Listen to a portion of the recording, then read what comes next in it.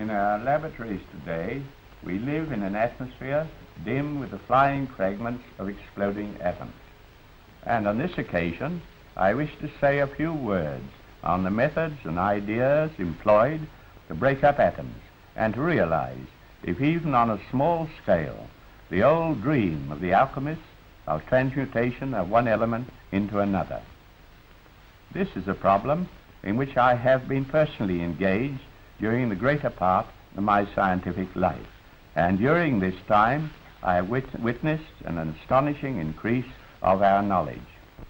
At the close of the 19th century, the labors of the chemist had resolved the matter of our material world into 80 or more distinct elements, and the atoms of these elements appeared to be permanent and indestructible by the forces then at our command.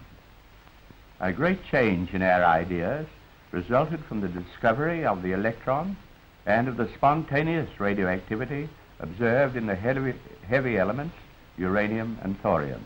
Soddy and I were able to show in 1903 that radioactivity was a sign and measure of the instability of atoms, and that the atoms of uranium and thorium were undergoing a series of spontaneous transformations, giving rise to 30 or more new radioactive elements. These elements were ephemeral and broke up according to a definite law, and either a massive alpha particle or a light beta particle was hurled out during the explosion of an atom.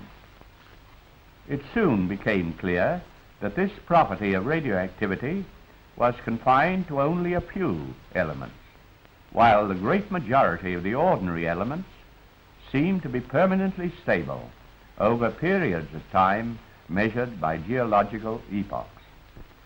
The next problem was to examine whether means could be found to break up the stable elements by artificial methods. Before this could be attempted with any chance of success, it was necessary to have a clearer conception of the structure of atoms. The idea of the nuclear structure of atoms, which I suggested in 1911, has proved very useful for this purpose.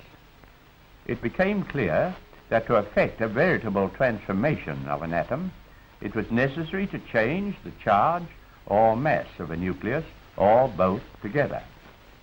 Now, the minute nuclei of atoms are held together by powerful forces, and to effect their disintegration, it seemed likely that a very concentrated source of energy must be applied to the individual atom. The bombardment of the nuclei by the energetic alpha particles from radium appeared to be the most promising method for such a purpose. Acting on these views, I found in 1919 that nitrogen nuclei could be transformed by bombarding them with swift alpha particles. Hydrogen nuclei, or protons as we now term them, being ejected with high speed as a result of the transformation. Later, we were able to show that a number of light elements could be transformed in a similar way.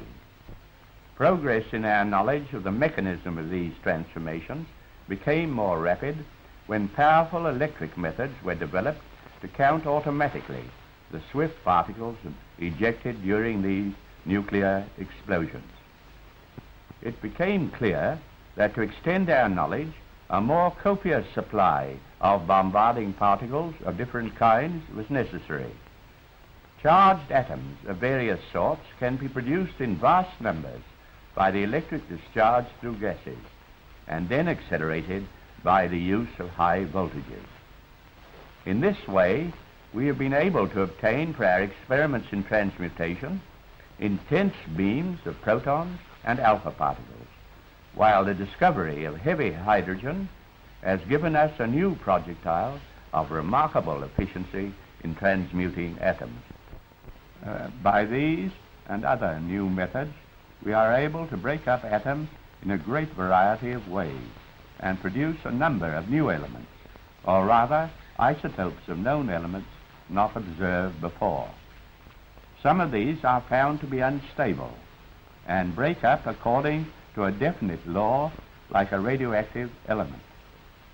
The discovery in these experiments of neutrons, uncharged atoms of mass 1, has proved of great significance and importance, and has given us a much clearer understanding of the actual structure of nuclei. This new field of work is now attracting much attention throughout the scientific world, and the progress of our knowledge is very rapid. We are witnessing today the rise of a new department of fundamental knowledge, nuclear chemistry, which is concerned with reactions and changes which may be brought about in the minute world of the atomic nucleus.